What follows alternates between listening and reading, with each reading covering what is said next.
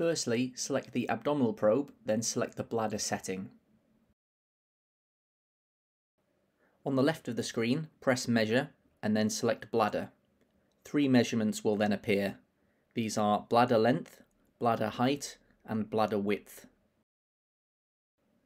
To measure the bladder length, obtain a longitudinal view of the bladder with the probe marker towards the patient's head. Here we can see a longitudinal view of the bladder. A measurement has been taken along the length of the bladder, which gives a value of 9 centimeters.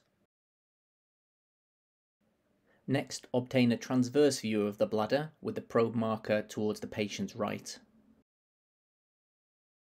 In this transverse view, the height of the bladder has been calculated. Finally, again in the transverse view, the width of the bladder has been calculated. As all 3 bladder measurements have now been taken, the machine can calculate the volume of the bladder. In this case, the machine has calculated it to be 340 mils. If preferred, you can obtain transverse and longitudinal views of the bladder and view them on the same screen by pressing the split button.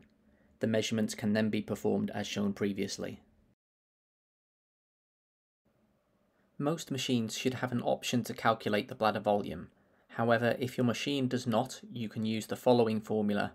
Simply obtain the 3 measurements as shown, then multiply these measurements against each other and multiply this number again by 0.72. This will provide a volume in mils. 0.72 is a correction coefficient that corrects for the shape of the bladder and can be used regardless of the shape.